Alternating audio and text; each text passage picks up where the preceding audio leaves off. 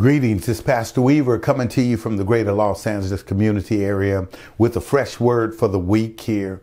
So happy to be with you once again and really appreciate you who just tune in week after week after week after week and get this word, hopefully that's encouraging you and giving you strength to try to make it through the week. The word for this week is a word that I love, and the word is prove.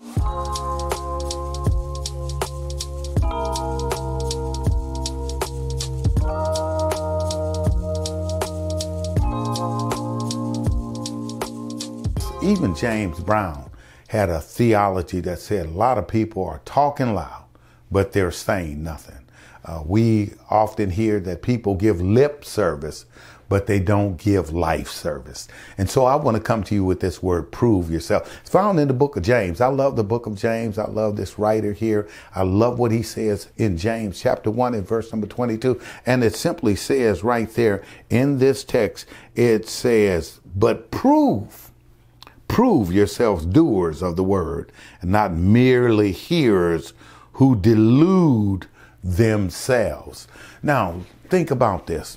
It says, be doers of the word. It said, prove yourself to be doers of the word. And so in essence, let's not just read the word, but let's live the word.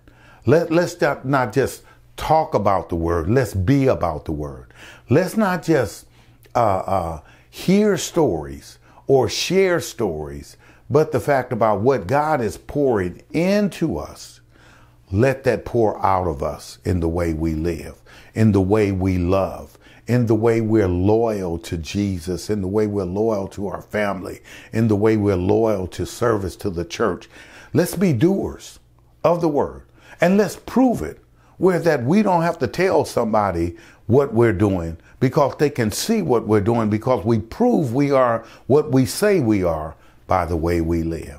So church, let me encourage you. People of God, let me encourage you. Those that you might not know God and you need to know him, the way you can show yourself as a child of God is to prove what you believe by doing it. God bless you. Have a great week. Be encouraged. Be a doer.